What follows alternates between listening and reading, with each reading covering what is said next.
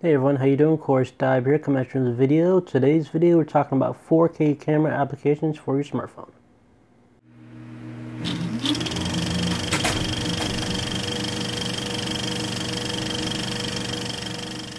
Hey everyone, welcome back to another video. And today's video, again, obviously we're talking about 4K camera applications for your smartphone.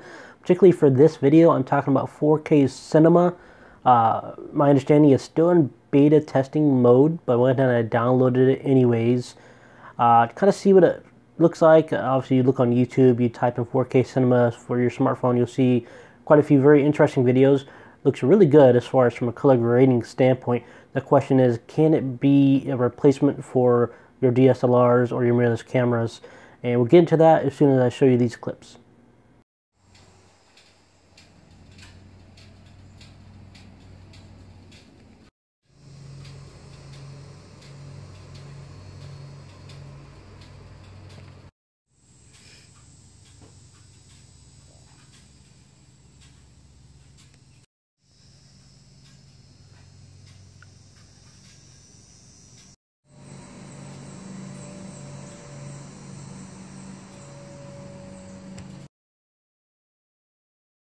Alright, hope you guys enjoyed the clips. Obviously, again, it's in beta testing mode. I just threw a few shots together.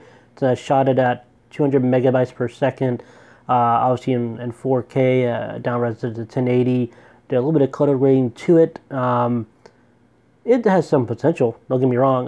But is it a replacement for a DSLR or any other professional camera? Since a lot of times my videos, I use my Fuji X-T1 or my Canon HRF600 to do my YouTube videos, or my smartphone like I'm doing today. My Samsung Galaxy S7 Edge, which I'm using. Different setups, different quick. This video I have to do a little bit quicker today. Don't have enough time to kind of set up. But so far I think it's working good. So obviously, there's always been that question, can smartphone videos kind of outdo DSLRs?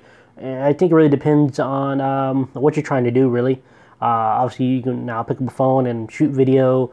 Will look good, better than DSLRs. It varies. It varies. Depends on the content. Varies on your lenses, your aperture. All sorts of things come into play in that regard. Obviously, you can use smartphone footage as maybe a B or C if you're lucky. Kind of throw it in there. Obviously, Filmic Pro has their app for the Android, which not a lot of good reviews. I remember I used Filmic Pro back on the Apple phone, which looked really, really good for a phone. And this is probably about 3 or 4 years ago at this point, maybe 5 at the most. So it's always going to be this debate between smartphones versus regular professional video cameras like DSLRs and your higher end brand. Obviously, they're starting to make a lot more videos for editing applications now on your phone. Obviously, they have more of the cinema 4K video applications in there. You'll see different video applications. So it's a whole host of everything, both on the Apple platform and on the Android. So really, it's up to you and really what works for you. This app does have some really, really good potential. Obviously, there are some limitations to it. You're not going to get a really big, shallow depth of field. If you want a very interesting look, I think you'll be able to get it from this. Kind of maybe use it as a camera shot, kind of that gritty noir film look to it. If you look for that, if you look at the video again, it's actually not bad. You're able to shoot in standard picture profile and also the flat picture profile. Those are only two they give you. Obviously, they have automatic focus, and also they give you manual focus too, which is actually not too terrible. I've seen worse, but it does allow you to get a little bit of shallow depth of field in there, but not a whole lot. It depends on how far away from your subject you are, and it'll allow you to kind of throw it out of focus a little bit, especially in the shot where I had the mirror, the side mirror.